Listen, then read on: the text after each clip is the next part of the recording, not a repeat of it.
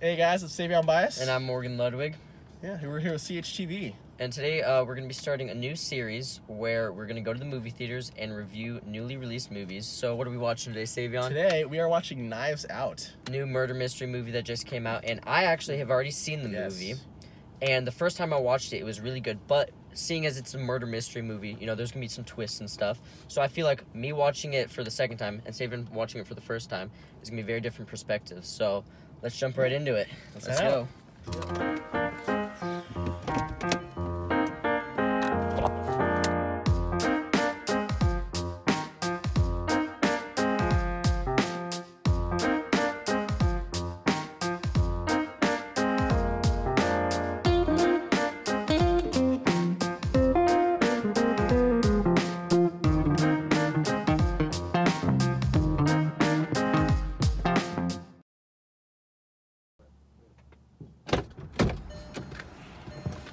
Alright, we are back after seeing Knives Out. We are.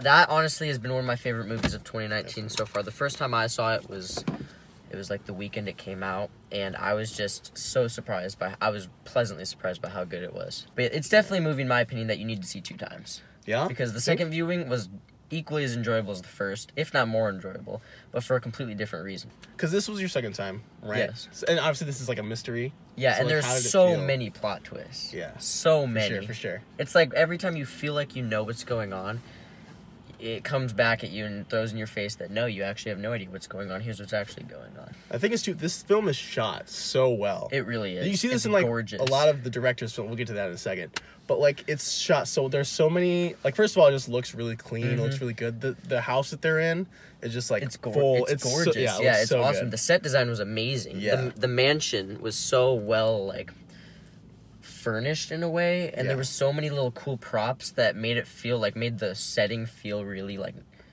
authentic. Right, props to like the set designers and the writers. That they're able to, for sure. Make this. Speaking of writer, speaking of writers and directors. Speaking of writer, the first time I watched this, when the credits rolled, it said it was written and directed by Rian Johnson, and the name, I remembered the name, and when I looked it up, I realized that Rian Johnson's the guy who wrote and directed the second Star Wars The Last Jedi. The Last Jedi, which everyone agrees is the most horrific. Unanimously, it is terrible. It's like, terrible. No one disagrees it with is that. a terrible, terrible movie, and it is a terrible, terrible Star Wars movie.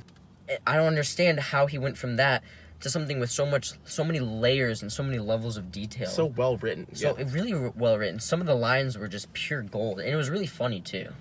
This film had a good balance of humor and like tension and like suspense. Obviously, for like a murder mystery, you gotta have that. Yeah, for sure. Engaging. And this film was engaging. And the score too.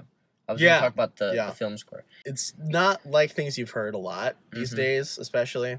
It works. It really worked for me. The score and the set design makes it feel like you're in like the 1800s in a grand castle. Yeah.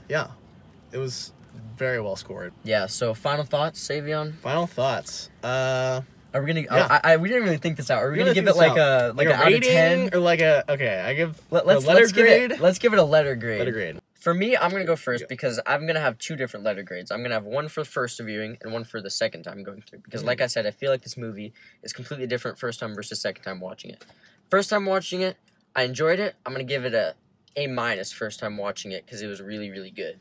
But second time, completely different movie. I'm gonna give it an A+ because I know. It elevates on a second viewing. It elevates on a second viewing. Wow. Yeah.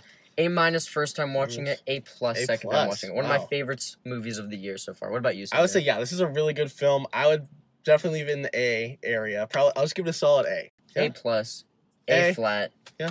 Gotta go see it. Knives Out. Go see it. All right. We'll see you next time. Next time, we're probably going to be reviewing 1917. So stay tuned for that. But this has been Morgen Ludwig. Savion Bias. Signing off for our first movie review. See you guys in the next one.